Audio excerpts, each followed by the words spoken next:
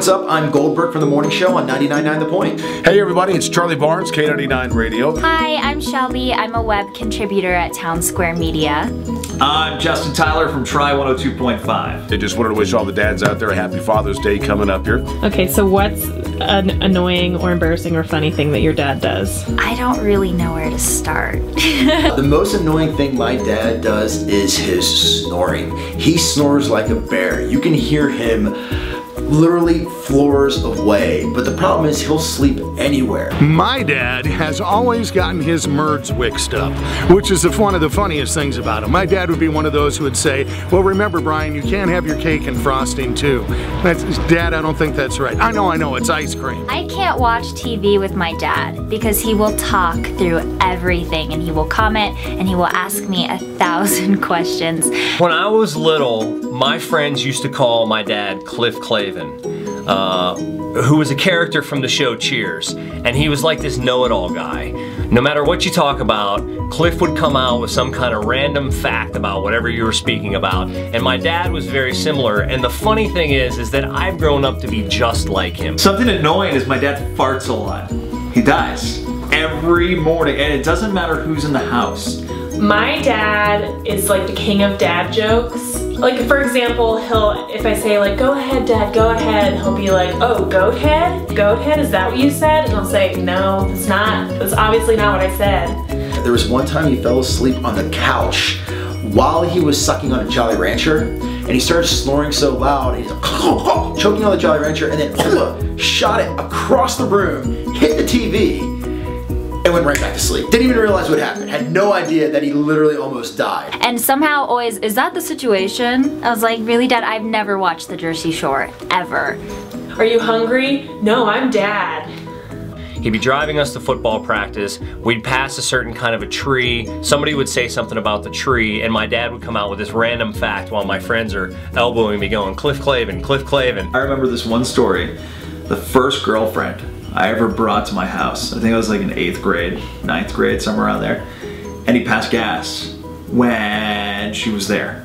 That was probably the most mortifying thing to me, but you know what? It prepared me for anything else that could be thrown my way. Relationships as I got older. I guess ever since I was a little kid, he would like wake me up at like 3 in the morning and we'd go down to the kitchen and make these like crazy sandwiches, like with all this random stuff in it, whatever we could find, and then we would just hang out at the table and talk, but it was always at like 3 in the morning, not at dinner time or anything. It's one of my favorite things we used to do to him.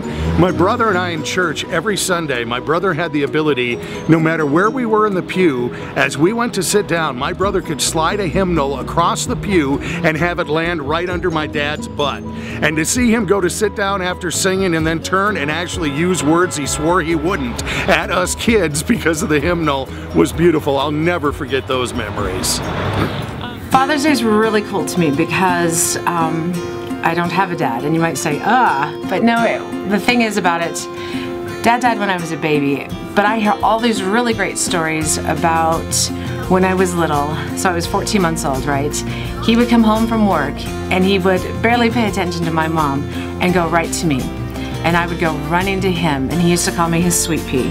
Those things that I was told about my dad have carried on into my life of being a parent or being a mother, and even working together with, you know, the father of my children to help make sure that they have a complete and wonderful experience. My dad was wonderful. He is with me every single day, even though he passed away 30 years ago.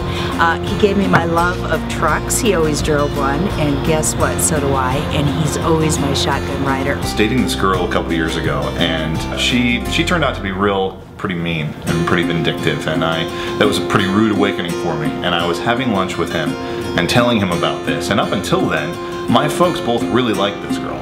Without missing a beat, just leaned forward and said, anybody who treats you that way is not worth your time. And I really took that to heart, and ultimately found someone that I was really supposed to be with, and ended up marrying that woman. So my dad's not really one of those people who has those words of wisdom that stick with you for your entire life and stuff like that. It's probably, you know, always have Tums readily available. There was something that you wanted that was really your goal in life, don't ever let your foot off the gas. Just keep on going no matter what anybody says. And that was probably the best advice my dad gave me. That was like in high school. The best piece of advice he ever gave me was just to do what makes you happy. To make others happy and make yourself happy, and then you'll never work a day in your life, and he's been right. If I want something, I have to ask for it. And that lesson has really transcended all the different parts of my life, from business to personal to even spiritual. You know, it's like I'm on a quest here. I have to make sure that the universe knows what I want for me to get what I want. So that was pretty good advice from my dad. My dad is always really encouraging and supportive no matter what I want to do. So he's got a really weird daughter and he's always supported me 100%. He's the best dad ever because he's always there for me no matter what. I can call him whenever, text him whenever, and he always gives me the best advice. My dad was very special. He died in 1993, so no longer with us, but fantastic man, made me who I am today in large part. Graduate of the Naval Academy, went in 1942, graduated in 46, and was always wanted to serve his country and be a career Navy man, and I miss my dad a lot. So happy Father's Day to everybody out there, and hopefully you will be the best dad ever.